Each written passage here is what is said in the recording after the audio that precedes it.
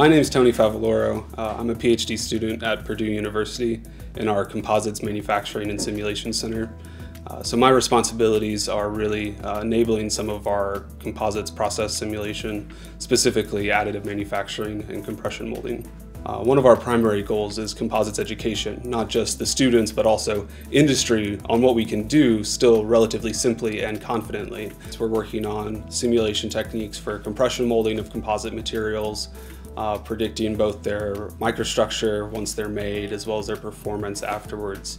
So at the end of our work, kind of the goal is to deliver packages that someone in industry can be confident that when they make this pretty complex composite structure that may have kind of a stochastic microstructure, that they can predict the failure, at least that first failure that's critical, correctly and with some confidence. More and more we see that the major cost in using some composite methods is actually the tooling, and more importantly producing the tooling correct the first time.